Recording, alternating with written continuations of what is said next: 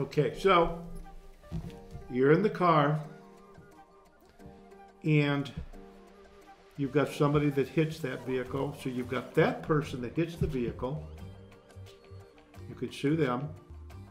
You can also sue the driver of the car that you were in, which can sometimes get complicated depending on the relationship of that person in your vehicle.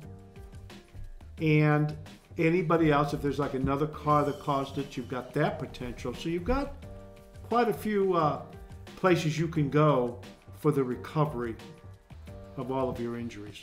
And he said that it can be complicated when the passenger is suing the driver. And the reason for that is you imagine a situation where you're driving your girlfriend or wife to dinner, or your husband, whatever it may be, and you get into an accident. It was your fault. You weren't paying attention. You were maybe drunk, something along those lines.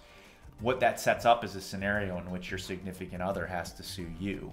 And while that may seem like a really jarring thing, I think the way that it usually plays out is everybody's on the same page. They understand and accept their responsibility in that, and they understand that it's really an insurance claim, not a direct attack on one another, but it can be uncomfortable.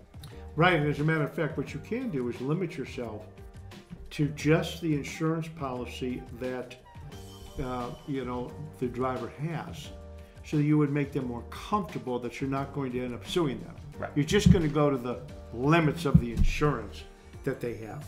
That's generally really what happens practically.